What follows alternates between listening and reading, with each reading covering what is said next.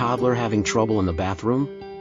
Are you worried about their irregular bowel movements and the discomfort they may be experiencing? How can you tell if it's just a passing phase or something that needs attention? Join us as we explore the world of toddler constipation. What are the signs? What causes it? And more importantly, how can you help your little one find relief and regularity? Let's dive into the world of toddler constipation and find the answers you've been seeking. Once upon a time, 2-year-old daughter, Lily. These two were inseparable, and Nina's heart swelled with love for her little one. But lately, something had been troubling Nina. Lily was facing a recurrent problem, constipation. It was not a friend to any toddler, causing discomfort and distress. Lily's bowel movements had become infrequent and painful. Her little face would scrunch up with discomfort, and she would sometimes cry when she needed to go. Nina couldn't bear to see her daughter in pain, so she decided it was time to seek some guidance. She scheduled an appointment with their trusted pediatrician, had been a source of support and knowledge since Lily was born. The day of the appointment arrived. Nina and Lily entered the pediatrician's welcoming office. It was a place filled with colorful toys and cheerful paintings on the walls, designed to make children feel at ease. He is, a kind and experienced pediatrician, greeted them with a warm smile. Nina, with a sense of determination, began to explain her concerns about Lily's recurring constipation. Lily, clutching her favorite stuffed bunny, peeked out from behind it. He listened attentively to Nina's worries. He then turned to Lily and said, "Hello, Lily. It's okay, you don't have to be shy. We're here to help you feel better." Nina felt reassured by his kind approach. He continued, "Nina, recurrent constipation in toddlers is quite common, and it's something we can work on together. First, let's talk about Lily's diet. Have there been any changes in what she's been eating or her eating habits?" Nina explained that Lily had become a picky eater and often avoided fruits and vegetables. He nodded and said, "It's not unusual for toddlers to be selective about their food, but a balanced diet with plenty of fiber is important to prevent constipation. We can discuss dietary changes and strategies to encourage Lily to eat a wider variety of foods." He also talked about the significance of regular hydration and how it played a significant role in maintaining healthy bowel movements. Encouraging water intake is vital. Make drinking water fun for Lily, and it'll become a good habit. What is toddler constipation? Toddler constipation is when young children have a hard time pooping. It's a common issue. Toddlers with constipation might poop less than twice a week. When they do poop, it's often hard, dry, and can be painful to pass. Who does toddler constipation affect? Many toddlers face constipation, and it's more likely to affect those with developmental or behavioral challenges. Kids going through potty training. How do I know if my toddler has constipation? Toddlers can't always express if they're constipated.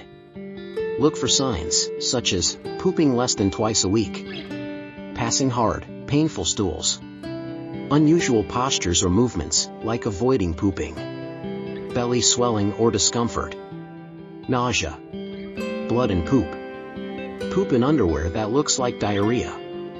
What causes constipation in toddlers? Toddlers may become constipated because they hold in their poop, causing it to become hard. This could happen because they're engaged in play and don't want to stop. Embarrassed to use a public bathroom. Worried that pooping will hurt.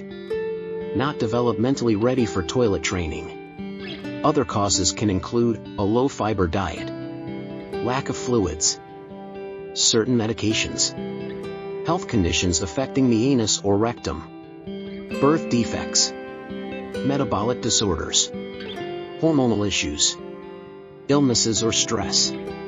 How is toddler constipation diagnosed? To diagnose constipation, the healthcare provider will ask about the child's symptoms, diet, and health. Perform a physical exam to check the abdomen and rectum. What tests may be done to diagnose constipation? Most toddlers won't need tests, but they might be recommended if an underlying health condition is suspected. These could include abdominal X-ray, blood tests, stool tests, urine tests, Bowel function test. Rectal biopsy. What complications can occur due to constipation in toddlers? If constipation isn't addressed, it might lead to fecal impaction, encopresis, inability to regulate stool passage, anal fissures, rectal prolapse, hemorrhoids.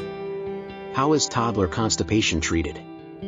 For many toddlers, home remedies can help. Dietary changes for more fiber, drinking more water, encouraging a regular bathroom schedule, temporary pause in toilet training. What foods should my toddler avoid if they're constipated? To prevent constipation, toddlers should avoid low-fiber foods like ice cream, bananas, applesauce, rice, fast food, chips, cheese, processed foods, too much whole milk. What medications can be used to treat toddler constipation? Consult the healthcare provider before giving any medication. They may suggest probiotics, fiber supplements, electrolyte solutions, stool softeners, laxatives, glycerin suppositories, enemas. How can constipation in toddlers be prevented? To help prevent constipation in toddlers, ensure a fiber-rich diet with fruits and veggies. Keep them well hydrated. Establish a regular toilet schedule. Encourage physical activity. What is the outlook for toddler constipation? The outlook is usually good. With dietary changes and more fluids, most toddlers can have regular bowel movements. If left untreated, constipation can worsen, so it's important to address it.